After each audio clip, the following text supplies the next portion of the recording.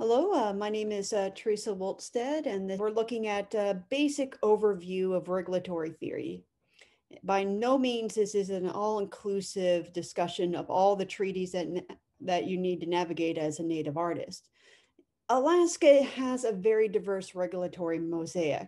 So we have what is called dual management in the state of Alaska, where we do actually have distinct regulations for federal and state land, but even within the state itself, we have a variety of different land managers. So not only do we have the National Park Service, U.S. Bureau of Land Management, Forest Service, U.S. Fish and Wildlife Service, we also have Alaska State Parks, Alaska Division of Forestry, and the Alaska Department of Fish and Game go in and manage different things and different regions and zones. So this is example right here of a map, and you can see that when you're going through the state of Alaska, there are very distinct zones with different policies on harvest for the state of Alaska for raw materials, both in terms of fish and wildlife, but also botanicals as well. So we're talking ryegrass, cedar bark, spruce roots, and even found objects and such as antler that drop naturally. So there's a variety of different regulations. And before you go out and harvest, it's always important to look at the locations and then also land managers. So first off, let's talk a little bit about federal ownership. So the National Park Service and Fish and Wildlife Service, they manage about 120 million acres across the state of Alaska. Now their main purpose of managing this is actually for resource protection and fish and wildlife conservation. So that's part of their main mission. Now, each individual park, each individual wilderness area does have its own management plan. But in general, when we're looking at U.S. Fish and Wildlife Service and National Park, it's more of protection and conservation. This is a little more distinct as compared to the U.S. Forest Service and Bureau of Land Management. They manage about 97.7 million acres, and that's actually more for economics. So we're talking timber production, fish and wildlife recreation, water and mining. So they have very distinct manuals and such talking about harvest, but also more of commercial ventures as well. A very distinct departure as compared to resource protection and conservation. They're more focused on natural resource utilization in a wise and concise manner. Now, the remaining federal land is unique in the state of Alaska, where we do actually have diverse landscapes and large amount of land that is actually managed for military reservations, national petroleum reserves, and even the U.S. Post Service lands. So we do have a variety of different land managers, and they do have distinct management guidelines for their land use. Now, the state of Alaska does have overlapping resources and management across the state of Alaska. This is in turn a lot again when we talk about different management of species such as grouse and ptarmigan that are non-migratory birds, and even as caribou as they migrate across federal and state lands. In general, fish and game, they're managing fish and wildlife and aquatic plant resources, and they're focused on managing those resources on the sustainable yield principle. They also work with the Board of Game and the Board of Fish. They're the ones that actually looking at allocating the amount of resources to be harvested at a particular area. So their allocations. And they're always open online. You can actually go and look at the regulations, and they're the ones that put out the booklets and such about harvest manuals. But they're in general managing for a wide range of public uses and for the general public as Alaskans as a whole. Now, the Alaska Department of Natural Resources, they also are very important when we start talking about Alaska Native artwork. Now, they're not managing fish and wildlife, but more importantly, they're doing botanical aspects.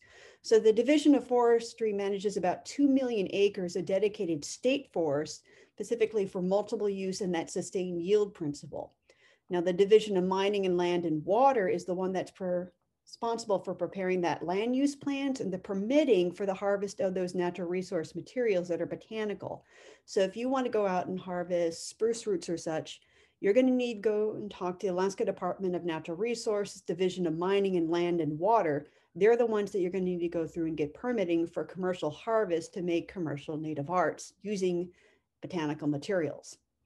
Now, it's unique also where we have the Division of Park and Outdoor Recreation.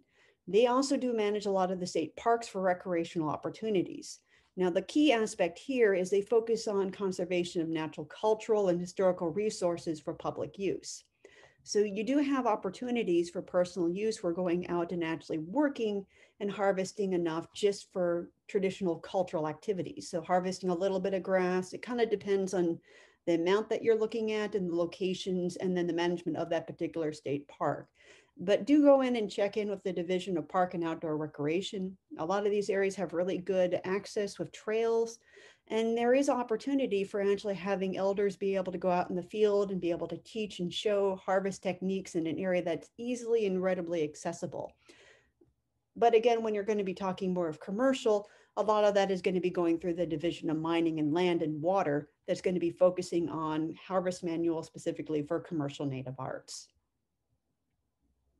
So when we're talking about native arts, one of the more interesting things that we need to think about is it's very diverse.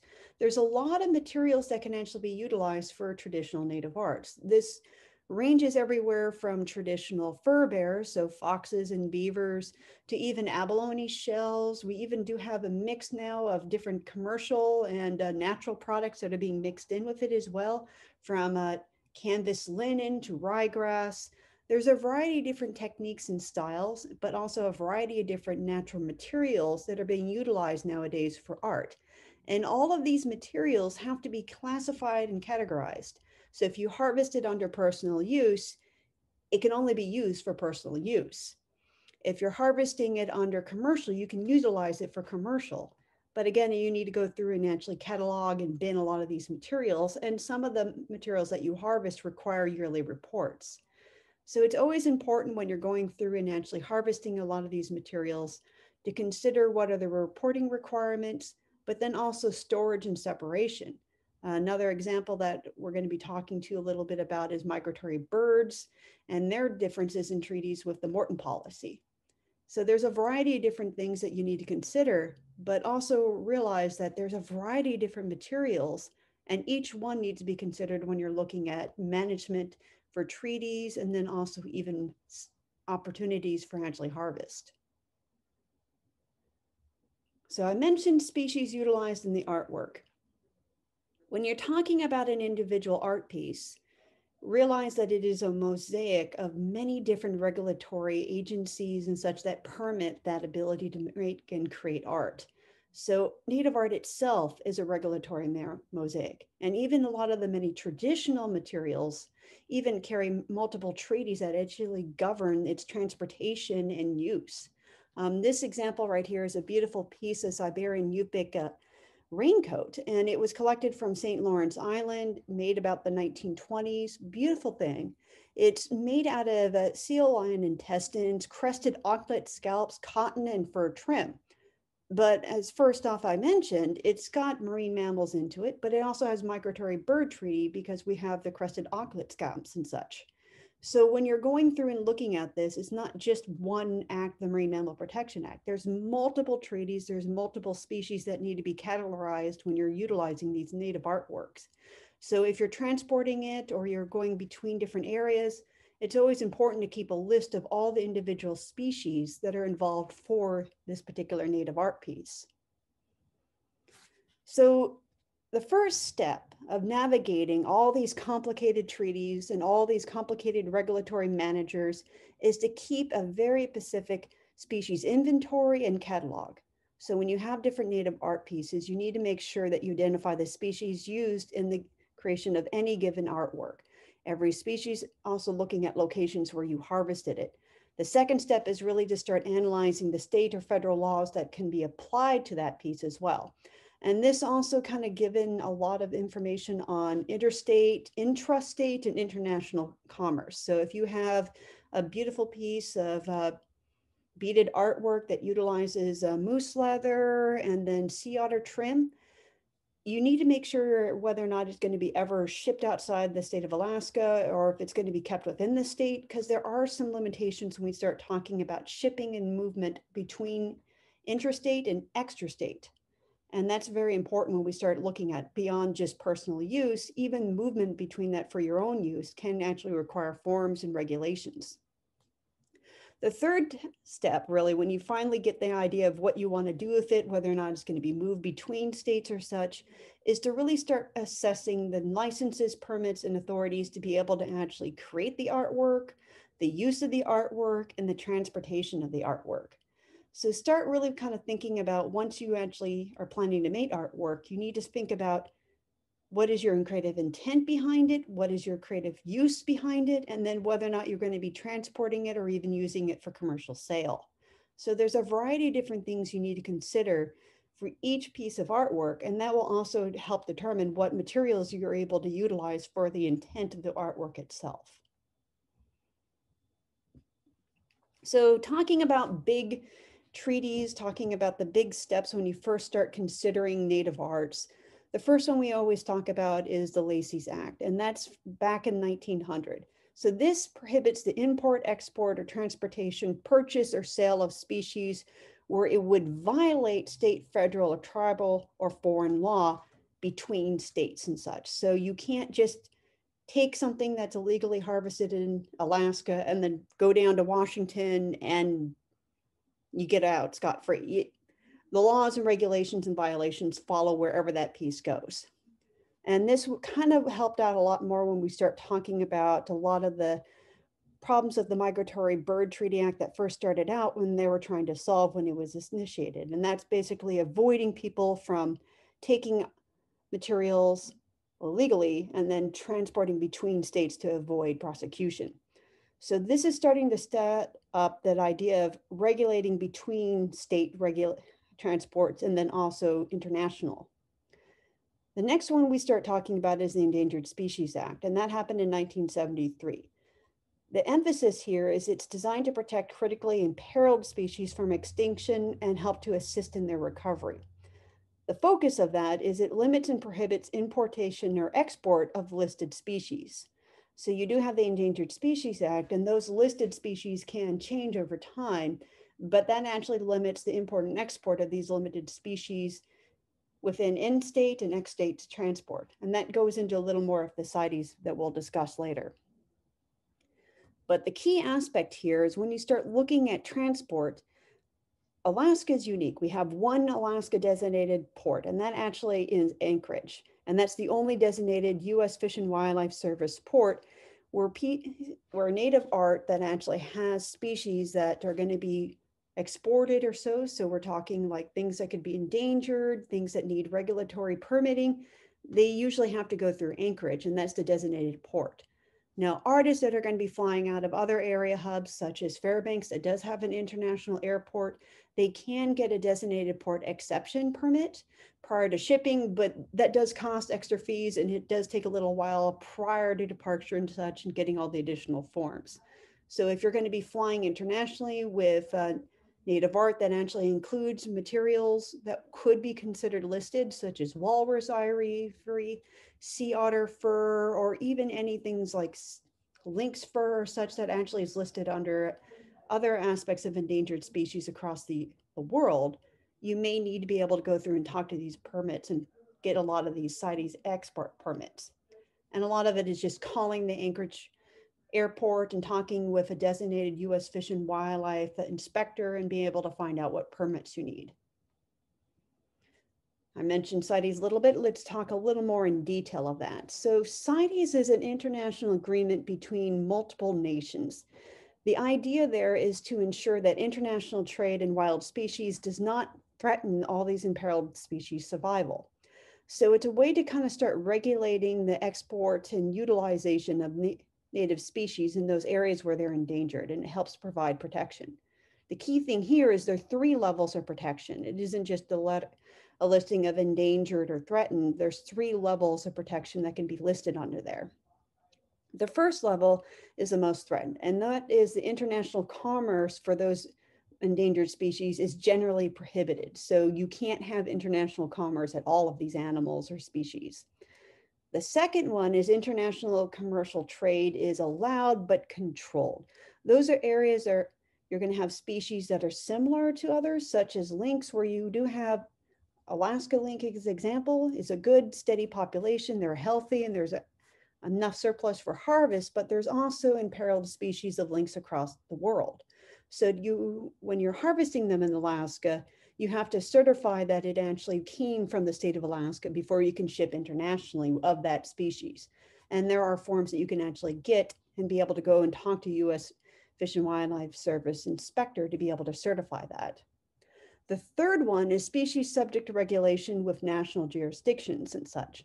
So those are individual nations that request the individual species to be listed for certain reasons and such, and they'll be able to actually request going in and out of their nation itself additional regulations. So example of that is sea otter and then also beluga for Canada. So those are good examples of the state of Alaska and how it impacts with going into Canada. The biggest thing when we're talking with CITES considerations when you're looking at us being a native artist is, first off, whether or not the artwork itself is going to be for commercial. Are we actively trying to sell the artwork itself? Or is this a personal exportation? Individuals move. So we do have household goods being moved to another state. Are you shipping the materials as part of your household? Or are you actually going to a conference or a celebration where you need to be able to utilize your traditional regalia? So there's a variety of different ways and reasons for movement of native art materials. And they do have distinct needs for regulations. And that also is very important when you start looking at distinct needs of forms, but also how you ship is important. There's a difference between personal hand carried and mail exportation or even shipping itself. Listed species, international restrictions, and even the artwork value itself are considerations when you're looking at actually shipping a lot of this artwork. So the basic thing when you're looking at trying to take native arts across international borders, or for example, the state of Alaska trying to travel through Canada, is you're going to need the U.S. Fish and Wildlife Service Form 3-177. This is the legal document declaring the materials that are used in the handicrafts. So it certifies that materials that are utilized were harvested in an area sustainably within the state of Alaska. So it does allow for those species that are allowed to be shipped across the international borders to be do so, but you have to declare those materials. And that means all the species and such utilized in each individual piece. So when you're looking at individual pieces, it can be everything from whether or not the material that is chilkat is made from merino wool or mountain goat wool. If it has a sea otter fur on it, does it have any deer toes? A lot of the materials looking at actually listing and inventorying all species utilized both in the piece itself. So when you start looking at species, there are some that are just prohibited. A good example of that is handicrafts that include materials from baleen, whales, seals, and protected migratory birds cannot be exported per se per the US for commercial. So you can't sell handicrafts that actually come from migratory birds internationally and such. And those are examples where there's just a ban. You can't necessarily do so. I talked a little briefly about the CITES Appendix 3, where there are specifics for individual nations. Canada actually has several prohibited species. Those are sea otter and beluga whales. So they prohibit the import and export of items made from those materials. Now, Canada does have walruses listed under 3, and they require proof of purchase from Alaska when you're translating through the nation itself. So again, getting that form that declares the materials utilized in the handicrafts is one of the most important things when you're utilizing these materials. For Alaska, it's also kind of interesting and such because you do have a distinction between travel. If you're traveling through, so you're driving through Canada, you're going to need that permit form.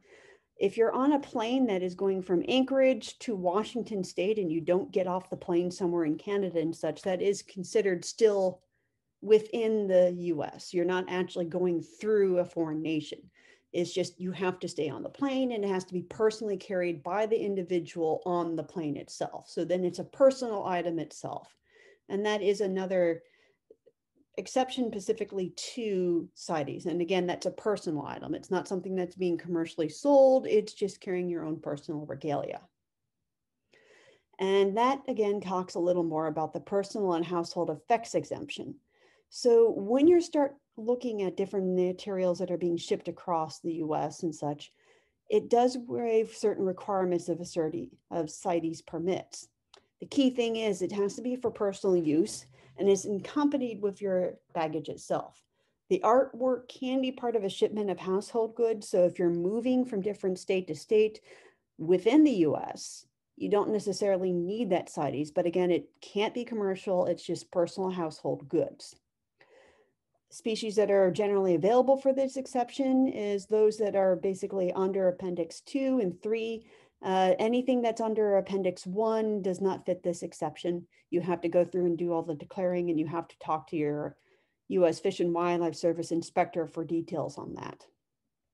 Now, it does not apply to species protected under other migratory, treaties. So we're talking Endangered Species Act, a Wild Bird Conservation Act, Migratory Bird Treaty Act, or the Marine Mammal Protection Act. So there are exceptions to the exception, I guess. But when you're looking at a lot of this, the best thing to do when you're looking at different exceptions to the policies is, again, talk to the designated anchorage port where you have exportation and talking to the U.S. Fish and Wildlife Service inspector. They'll be able to provide you access to those forms themselves and also provide a lot of guidance to be able to assist you with moving a lot of these materials across international borders, or even when trying to get outside the state of Alaska itself and going to other states in the US. I mentioned it briefly, but one of the biggest things that we're starting to look at right now is migratory birds.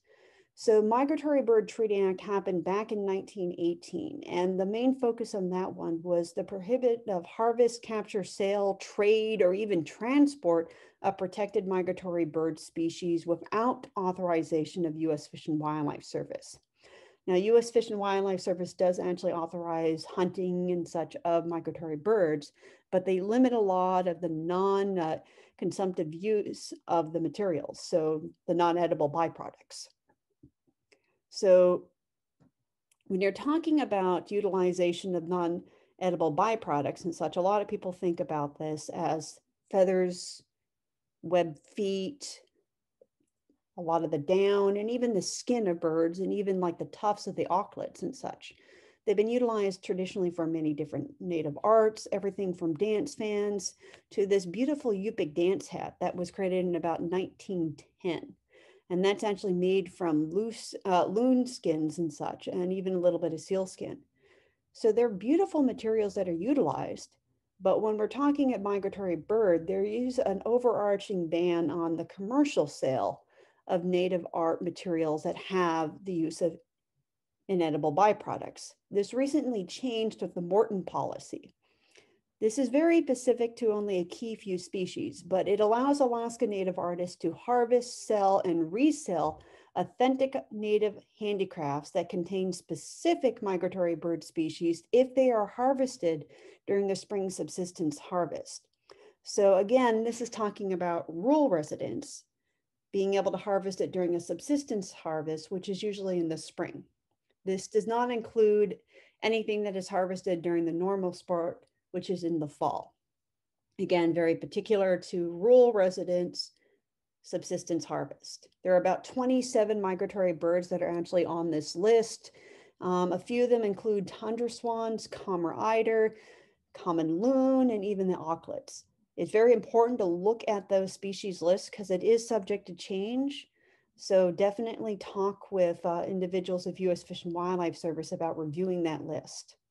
But the key thing here is once you actually do get the materials and you're looking at actually making a native art that is going to be commercially sold, you also need a form for that. So each sold item that is made utilizing one of those 27 migratory bird species is going to have to be accompanied by a certification. And you can get that from U.S. Fish and Wildlife Service, but it has to be signed by the artist or accompanied by a state of Alaska silver hand insignia. So following who the artist is and providing details on the species utilized. Again, you can talk to a lot of U.S. Fish and Wildlife inspectors, and they'll be able to give you information on the species utilized for those commercial arts. But it has to be very specific to a rural resident harvesting during subsistence. Now, we do have the Bald and Golden Eagle Protection Act. So this act is very specific, where it prohibits the take, possession, sale, transport, harassment of bald and golden eagles, or even utilization of their parts. So that does include feathers that you find along the beach. You can't take or possess these feathers, you can't sell them, transport them, or anything along those lines. And that's very clear. But as you can probably imagine, there's still a use of bald eagle or even golden eagle parts for traditional cultural acts and practices for natives across the US. The way that US Fish and Wildlife Service allows for that is actually they have what is called the National Eagle Repository. So what Native individuals do is they'll actually request from the bank to be issued feathers and such from this area to certify that they were actually provided to them and they were pretty much died naturally. So the National Eagle Repository serves as a basic location for the receipt, processing, storage, and distribution of those eagle parts to only members of federally recognized tribes. And this was actually kind of interesting on a side note, where my father was a fish and wildlife officer. He actually had collected quite a few eagles around the state of Alaska that had died naturally and would ship them down to his bank. And it's very important to note that Alaska does provide a lot of these eagle feathers, a lot of these eagle parts, or even whole carcasses to the bank itself. And it's open to anybody in the US that is part of a federally recognized tribe. There's a process and such to be able to request them, but you can actually apply. And many of the feathers coming into this bank are actually from Alaska. So we do contribute quite a bit to this. So when you are actually a native artist requesting eagle parts, you have to be at least 18 years old or older. You complete the application and order form. If you're reapplying, you have to again do another reorder form itself. You have to be a member of a federally recognized enrolled Native American tribe or Alaska Native. And the requests are generally filled on a first come, first serve basis on the date of the application. You can request everything from the 10 eagle feathers, including a few tail feathers. You can request eagle claws, eagle down, or even the whole carcass or wings and such. So you can be very specific, or you can request general feathers and such in that area based on the requirements for the ceremony that you're requesting them for. A good example of that is using traditional eagle down for actually dances. We do have quite a few celebrations in Southeast Alaska, and traditionally you would actually use eagle down for the dances itself with the frontlets. And that is one example for traditional ceremonies. So you can actually be able to utilize these eagle feathers, but there's a process. You can't just go to the beach down here in Homer or anything along those lines and pick up an eagle feather that you find. You have to go through the U.S. National Eagle Repository that is actually managed by U.S. Fish and Wildlife Service. And then they'll give you a form and a receipt based on the utilization of those parts that you're given. So, Marine Mammal Protection Act. This happened in 1972, and it established a memorandum on the take and import of marine mammals, including their parts and even products itself. The key here is there are 3 federal agencies that are kind of responsible for Marine Mammal Protection Act. So NOAA Fisheries is responsible for whales, dolphin, porpoises, seals, and sea lions. In contrast, you have U.S. Fish and Wildlife Service that manage walruses, sea otters, and polar bears. Then you also have the Marine Mammal Commission that is that independent science-based oversight for the federal policies and actions that are impacted on the marine mammal. So when you're looking a little bit about getting permits and such, usually it's either NOAA or U.S. Fish and Wildlife Service. But if you're looking at more of like what's going on at the policies and you need to review a lot of it, I'd recommend checking out the Marine Mammal Commission itself. And they do a lot of details on the actual harvest itself. The key here is the Marine Mammal Protection Act allows for co-management. So both NOAA and U.S. Fish and Wildlife establish agreements of Alaska Native organizations. Those agreements involve the co-management process, harvest monitoring, research, data collection, and population analysis. So a good example of that is actually the Alaska Eskimo Whaling Commission that manages the bowhead whale subsistence hunt locally through a cooperative agreement. So for each individual species in different areas, it's always important to start looking for these different co-management processes or even the commissions themselves. Those commissions can actually start developing a lot of the management and harvest strategies that artists need to be able to follow. So when we're talking about who the artist is and who can actually harvest, the key here is there is a native exception. So any Indian, Aleut, or Eskimo who resides in Alaska and dwells on the North Pacific coast or the Arctic Ocean may take a marine mammal without permit per se, and that's for the Marine Mammal Protection Act. The take, however, has to be for subsistence purposes, for the purposes of creating and selling authentic Alaska Native articles of handicraft and clothing, and cannot be accomplished in a wasteful manner. So it has to be sustainable. The definition of who Alaska Native, again, is defined, but we're talking about the Alaska Native Claim Settlement Act. So you have to be 1/4 degree of blood or more of Alaskan Indian to be the US citizen to be able to actually fit for that Native exception. So it's very clear they do have the blood quantum specifically to the Marine Mammal Protection Act. Now, the key here is you're able to actually utilize the marine mammal for harvest of subsistence foods, but also utilization of the inedible byproducts for the creation of authentic native articles of handicrafts. So what are they? Well, first off, when you start looking at them, they have to be made by an Indian, Aleut, or Eskimo. And again, I'm using the terms as specific to the Marine Mammal Protection Act. Those are the words they use as Indian, Aleut, and Eskimo. They have to be composed wholly or in some significant respect of natural materials. So when you're actually utilizing the marine mammals, they need to be significantly made from natural materials themselves. They also have to be significantly modified or altered from their natural form. This can be a product that has been decorated, fashioned in traditional native styles, but you really can't use mass copying devices. So everything has to be done by hand. So hand stitching and such is usually allowed. There is some exceptions for tanneries for marine mammals where you can use heavy duty machines for actually doing the tanning process and the stitching. But in general, most of this stuff has to be done by hand. So techniques are usually accepted, including weaving, carving, stitching, lacing, sewing, beading, drawing, or even painting. So this, again, does allow for carving and painting for scrimshaw, and it does allow some modern implementations and such as drills for being able to carve ivory. But again, the main limitation is no large mass production industry can actually exist. It has to be done individually by the individual artist. That, again, is Indian, Aleut, or Eskimo. Now, I mentioned a little bit with marine mammal exceptions for tanneries.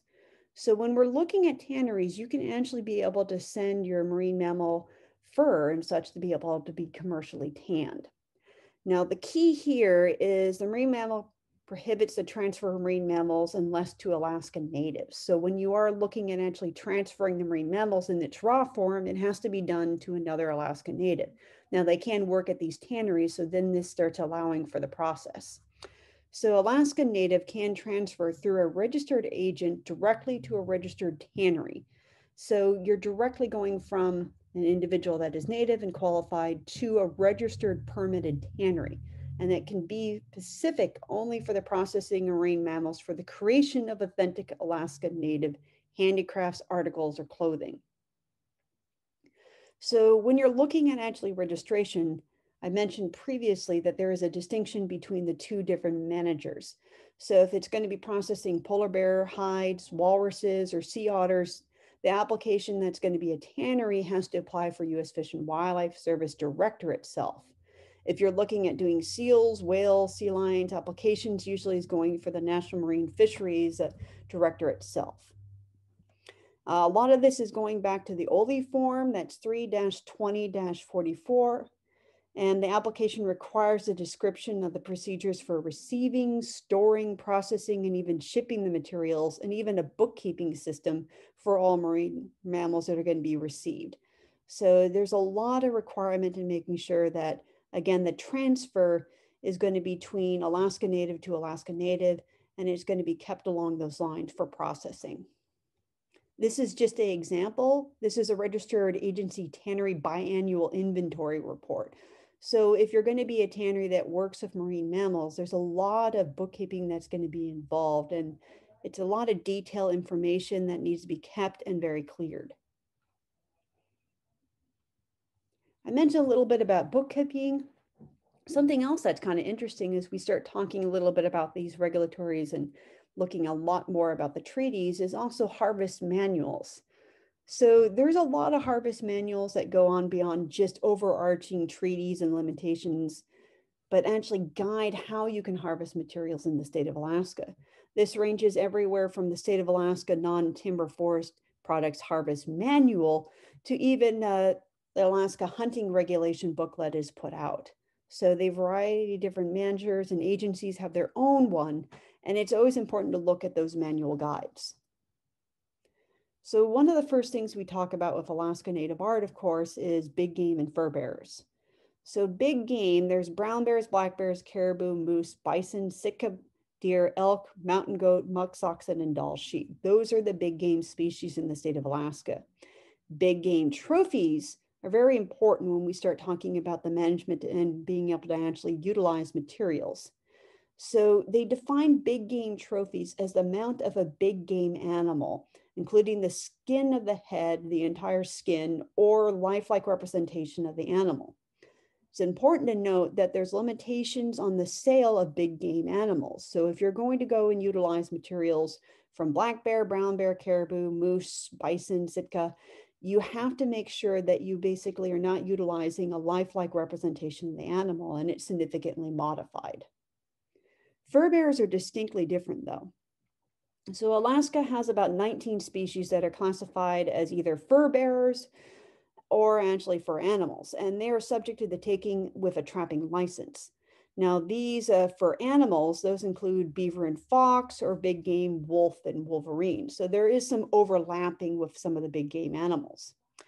Now fur bearers classified as fur or big game animals may be taken under either the trapping regulations or a hunting license under hunting regulations.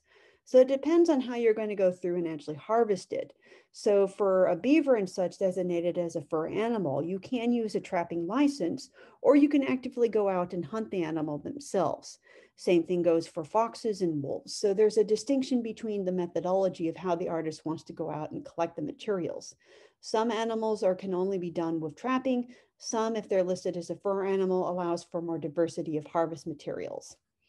Another thing that's important that they really need to focus on is the fur dealer license. So now the fur dealer license allows an artist to buy, barter, or resell animal skins, so raw animal skins, rather than for personal use or sale for the fur artist to individually trapped. So if you're going to be buying and purchasing raw animal hides and then utilizing it to sell for another thing, you're going to be needing a fur dealer license itself. But if you're personally going out and harvesting the materials, transforming it into native art, and it's for personal use, or turning it into native art, you don't need that fur dealer license. But if you're going out and buying raw hide, you're going to need that fur dealer license. I talked a little bit about big game trophies. When you're looking at utilizing native art materials from these big game animals, it's really important to note that you cannot sell, barter, or even advertise for sale the big game trophy, including any part of a big game animal. The key here is it prohibits the artwork utilizing big game that are a lifelike representation made from any part of the big game animal. So one example of that is looking at these old dance accessories representing brown bear claws. So the claws themselves are still attached to the hide, to the paw. In that case, it is actually still considered a lifelike representation. Even though you do have shells that are actually embedded in the claws, it's considered a lifelike representation and thus a trophy and cannot be sold commercially. On the flip side, we have this beautiful mask that is actually made by the artist Scott Jennison. Now it has beautiful mountain goat wool along the edges here, but it's not a trophy because you can see the horns themselves, the goat, are actually carved. They're not actual mountain goat horns. So in that case, it's not considered a trophy, but it is very similar to a lifelike representation, but it's not utilizing the natural materials in that aspect to do that lifelike representation. So in this case, it's not a trophy, it is actually a native art form. So it's very distinct on what you utilize the materials for and how they actually have that lifelike representation. Now, this goes even further when you start talking about antlers and horns themselves. There's a lot of regulations concerning the antlers and the horns as trophies. So in general, artists can't buy, sell, or barter horns if they're attached to the skull.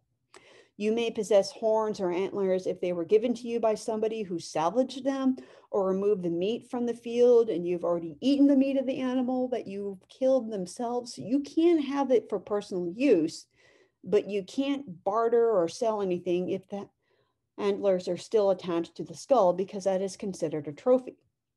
So horns and antlers, of course, are traditional native art materials, and they need to make sure they provide for the allowance of making traditional art materials and art forms. So if the antlers are naturally shed and they still have the actual base of the antler called the pedicel attached, they can be sold. And they can be sold raw as found in the field. And those are the ones that naturally fall. If the antlers are removed from the skull and then transformed into a handicraft, they may be sold.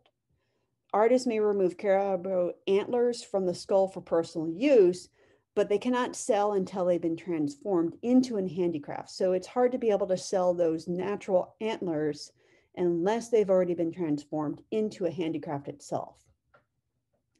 So example of that, you can see right here is a beautiful piece of ivory that was actually carved. And you can see a little bit of the nicely carved caribou antlers. So this has been significantly modified into a handicraft itself. It's only a piece of the antler. It is a lifelike representation, but the entire piece is not becoming the lifelike representation. It's only a section to be a lifelike. In comparison to the bottom piece right here, this is one of my pieces called lifelike representation. And this one actually is unique because when you're looking at it, you can see that the velvet antlers is still attached onto a wood base. It's beautifully carved and it is a lifelike representation, but the way it made a lifelike representation is utilizing the raw caribou antler itself. And there is a section of the skull still attached to the antler, and thus it cannot be sold commercially. However, it can be used for personal use. There are several artists that actually be able to like to go through and find these antlers after they harvest the animal, and they will be able to utilize it for personal use art.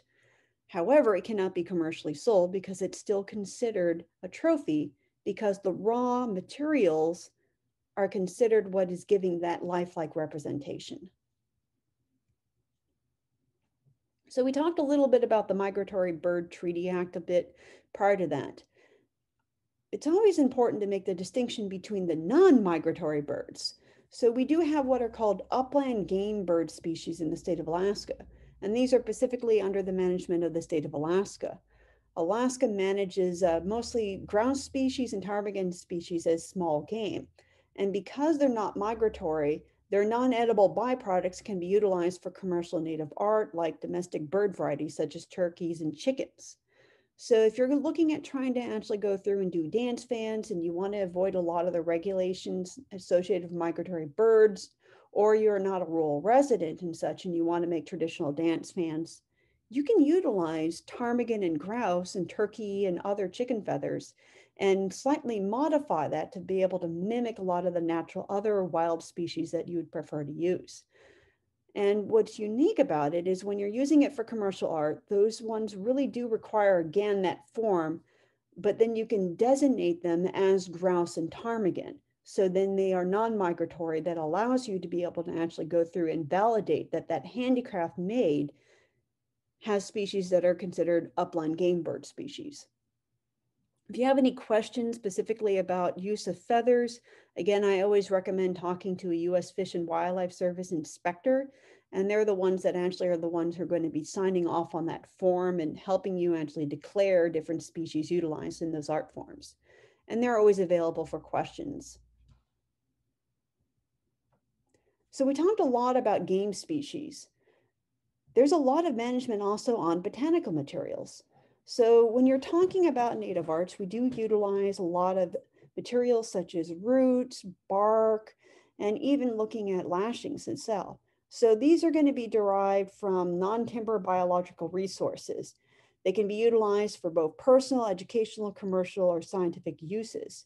So when we start talking about biological native art materials or botanical native art materials, we're going to be talking specifically about bark, fern, moss, burls, berries, cones, conchs, herbs, roots, diamond willow, even wildflowers. So it's a wealth of different materials, but they are very distinct when we start talking about state and federal management. Now, the state of Alaska manages them as non-timber forest products, and they're managed primarily by the Alaska Department of DNR, Division of Mining and Land. They issue what is called the Alaska Non-Timber Forest Products Harvest Manual. That manual is very important because it actually establishes the harvesting quotas, the seasons, everything you really need to look at when you're doing commercial native arts utilizing those botanical resources. It's very similar to the federal government. However, they, instead of calling them non-timber forest products, they call them special forest products. They're pretty much the same thing. It's just different terminology, whether or not you're talking to a state agency or federal agency. So special forest products, so you have the National Forest Agency and then also the Park Agency. They have individual management regarding those special forest products. So depending on where you're going and depending on what forest and such, they will have different management policies on the harvest and utilization. So in general, the management under the Special Forest Product Resource Manual policy. So that's kind of an overarching management plan and policy for most of the U.S. Forest Service and most of the forest lands. But again, each forest, so like the Tongass National Forest or the Chugach, will have very detailed plans about utilization of special forest products. It's always good to talk to the land manager itself before you're looking at going into the area for harvesting of these materials for the development of commercial native arts. So talking a little more in detail with the state of Alaska, the state of Alaska does issue that non-timber forest product harvest manual. That provides a lot of the information that every Alaska Native artist needs to know in regards to actually the quantity limits, the harvest seasons, and even the protocol about how you go about harvesting it. An example of this is just for diamond willow for state lands.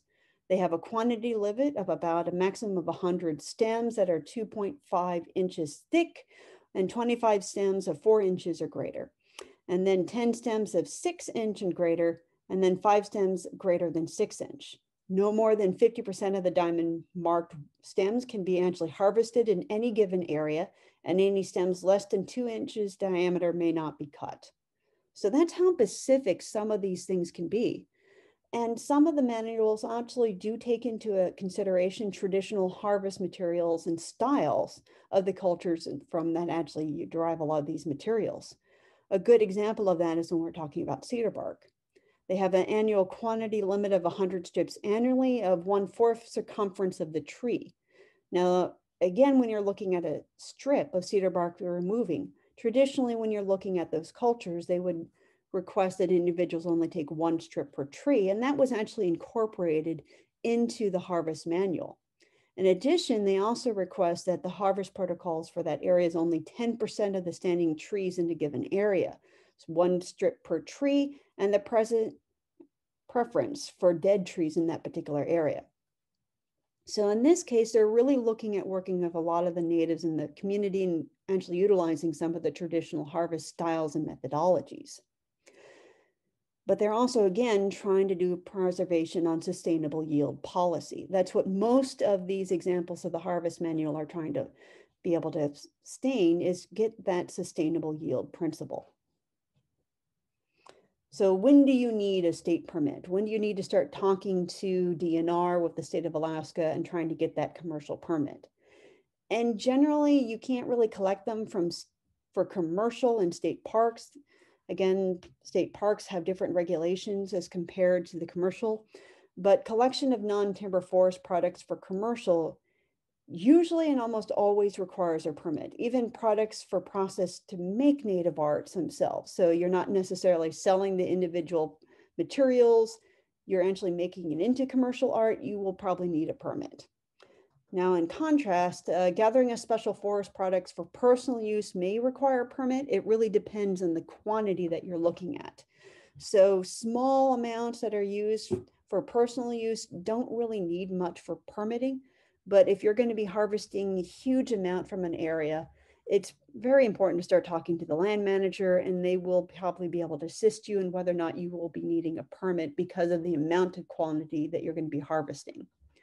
So in general, talk to DNR with the state of Alaska if you're looking at actually doing commercial art and harvesting the materials from a certain area, or even being able to do it for personal use. Some of the baskets, if you're looking at using in a lot of grass for a particular area, such as Yupik quail baskets, utilize a lot of traditional ryegrass. So talking to land managers, if you're looking at trying to do a very large basket, and seeing if you need to do a permit for particularly for that area, especially if you're looking at doing multiple baskets for personal use. So special forest product management policy. So this is talking about whether or not you're going to be needing federal permits. So the policy defines and distinguishes between non-commercial and commercial use.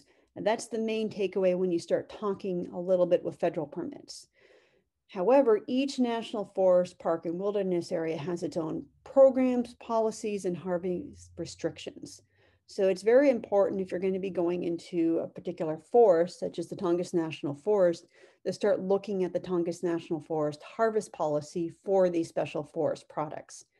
So where resources are limited, personal use has a lower priority than subsistence, but higher than other uses. So there is a priority ranking in some of these areas. So in Southeast Alaska, there is a preference for rural subsistence. Then you have personal use, and then there could be commercial use. But again, there is that priority ranking of providing for subsistence use first for rural community residents. And another aspect that's interesting is, again, they can provide very details on where you're able to harvest and different restrictions. Example of this is the Tongass National Forest, where it prohibits soil distribution and disturbance for harvesting of roots or shrubbery stems within a 33-foot buffer from any stream banks. So as an artist myself, I know that looking at sandy soils along stream banks, the roots there usually tend to grow straight. So those are usually some of the preferred areas. But they do have a prohibit of doing so because you need to make sure there's not going to be any disruption of riverbanks and such, especially looking at salmon. So they're trying to do, again, that conservation and preservation of the ecosystem in that area and making sure there isn't going to be undue disturbance in that region. So they're very particular in certain regions where you can actually go out and harvest and trying to prevent a lot of degradation of the landscape. So commercial red and yellow cedar bark harvest are mostly limited to trees designated for timber harvest. And again, you can find out those different areas specifically depending on where are going to be set up for harvest. And they do allow for timber harvest in certain areas. And artists can go out there ahead of time and be able to actually harvest a lot of the cedar bark from those regions.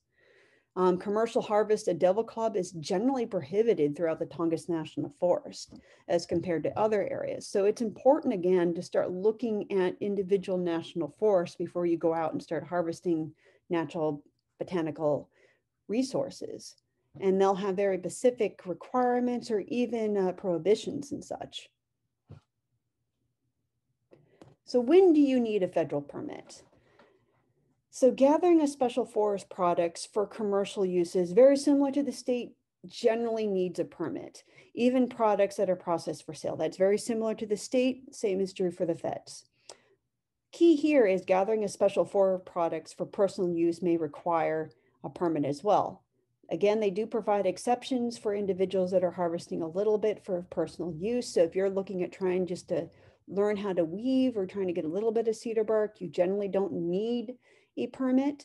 But if you're looking at getting larger quantities and such, or like having a full-on workshop or such, that starts getting into the realm of where you may need a permit. Again, it's better to talk to the land manager themselves specifically to that designated forest area. Now, here's an interesting thing. Tribal governments can apply for commercial special forest resource harvest permits. So then you can get batch harvest permits that are actually given to tribal governments. So this blanket permit is subject again to Forest Service regulations, but you have artists that actually go through their tribe and they're considered sub-permittees to harvest under the permit. So it does actually save a lot of the red tape and regulatory forms if you just talk to your local tribe and see if they actually already have a permit with the Forest Service to allow them to actually be able to give out sub-permits for their own artists to be able to go out and harvest. And this is actually a very wonderful tool for a lot of the artists and such to be able to be provided by their tribe a large permit to allow their artists to be able to create and be able to get those natural resources for the continuation of traditional art forms. So this is just one example where you don't necessarily have to be the individual permittee going through all the regulations. Sometimes you can work with your tribe and just be a sub-permittee. So that was a very, very brief discussion of regulatory theory for native arts. When in doubt, talk to the individual land manager. And it's very important that everybody takes the time to actually look through the regulations, look at what you're trying to harvest, the materials that you're trying to harvest, the seasonality, but then also talk to the land manager. That is both for personal use, but then also for commercial use itself. As with all of my presentations, I want to take the time to actually thank all the Native elders that actually have shared their skills, knowledge, and humor with me for actually being able to become a Native artist myself and teaching the future generations. And next week, we're going to be talking more details about significant modification and intent.